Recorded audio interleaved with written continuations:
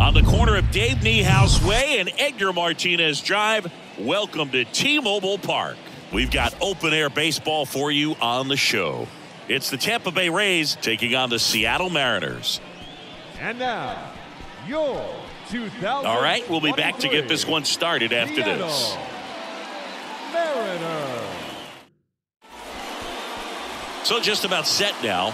And on the hill today, Luis Castillo.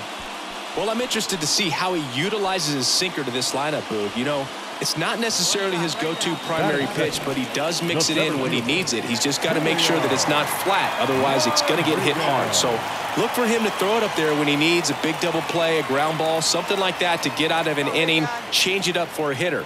Also, get those hitters looking down so that it opens up the top of the strike zone, especially late in an at-bat. The Rosarena gets it in, and it's now first and second to start the inning. Seems like he got exactly what he was looking for right there. Got the top of the ball a little bit, but not much. That was hit pretty hard through the infield, so I think he'll be happy with that swing. Definitely generated some good bat speed. Cal Raleigh up next for the Mariners. Hey, get your picks up there, huh? Glass now, ready and deals. Line drive, that's a base hit.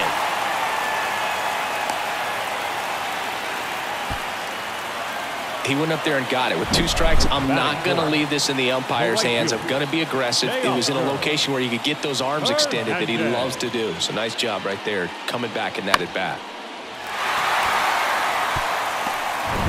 Here's Teoscar Hernandez.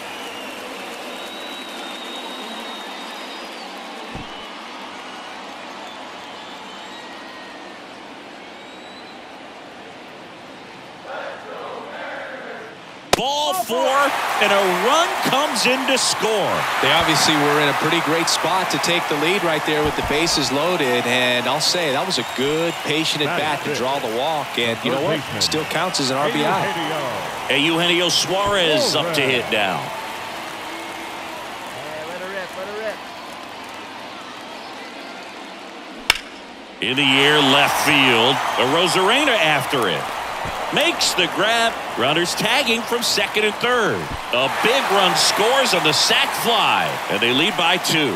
Well, right there, he's definitely looking for more than just a sac fly with the bases loaded and nobody out, but you'll take it. Now it's so bases loaded with 1 away. And now it's Julio Rodriguez. Singled and scored his first time.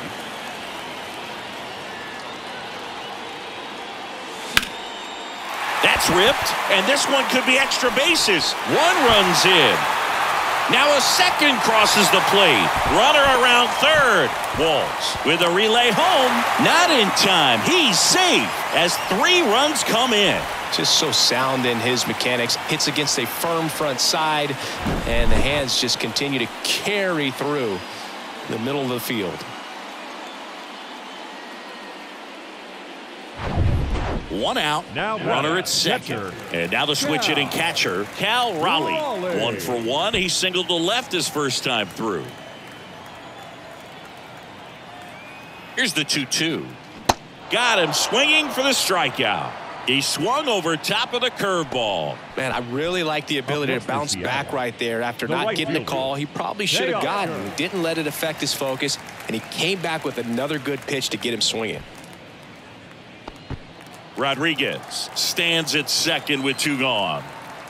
Hey, let her rip, let her rip. On the ground, Diaz. He takes it on his own. That's the inning. 3 runs for him here, and they move ahead. We head on down to the top of the third. It's the M's 5, the Rays 2. Isaac Paredes now. Grounded out his first time up.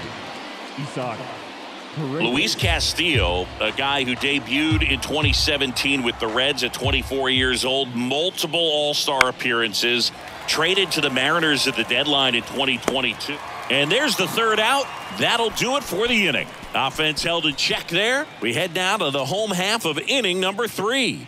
It's the M's 5, the Rays 2. And here is Julio Rodriguez. Drove in 3 last time up, and another chance to put something on the board here.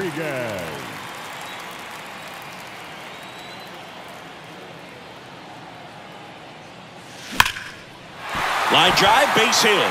One run is in. Crawford around second, headed for third. The run scores all the way from first. It's 7-2. Drove that ball nicely, put a great swing on it, and it jumped off his bat. Kind of put it all together there, and he's rewarded with the double.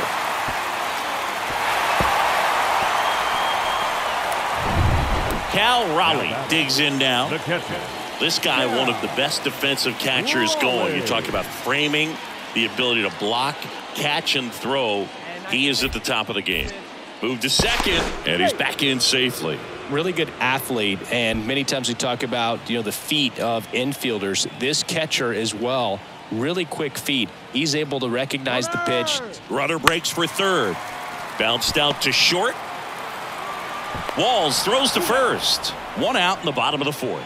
Well, a well-thrown slider like that one can be tough to get in the air. Good downward break on that one. Runner at third with one gone. And now Teoscar Hernandez. He's 0 for 1. Rodriguez stands at third with one gone in the inning.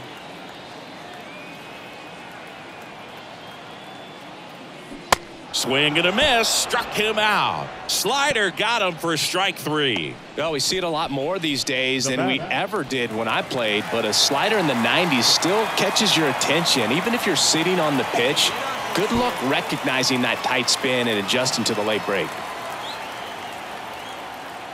2 outs. On the ground to the left. Walls. The throw to first, and that is the inning.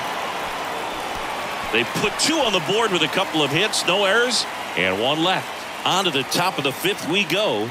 It's the Mariners 7, the Rays 2. And now for Seattle, Julio Rodriguez. Julio Rodriguez.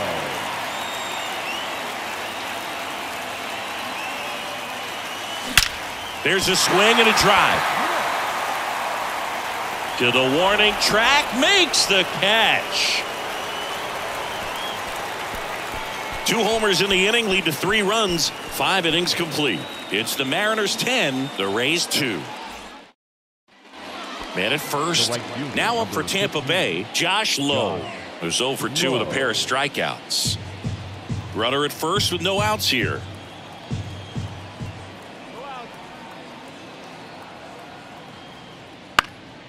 That's out to center field. Makes the grab, tracks it down after the long run. 1 down.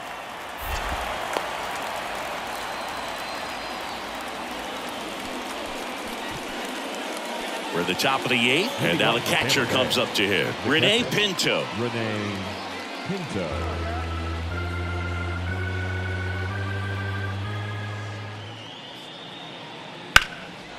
And he swings and lifts one to deep center field. That one carrying, pulls it in on the warning track. Man, I love that route. The ball was smoked. He knew he had to get back to the track right away. Turned his back. 1 down. And up next for Seattle, Julio Rodriguez. Outfield playing very deep, not wanting anything over their heads. That one is absolutely belted. And that ball is out of here. He flexes his power with that swing, and they add to their lead. It's 11-3. Singy, the ball is jumping off his bat. Yes, it is. Tons of loud contact. Man, it's been impressive.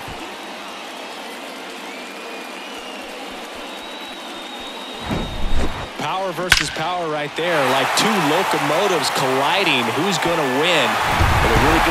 But a big win by 8 runs, and when you have that kind of lead, you make it easier for the pitching staff to come out, make their pitches, pitch to contact, and not worry about giving up the lead. So nice job today all the way around to get the W. And your final 11-3. For Chris Singleton and our entire crew, I'm John Shambi saying so long.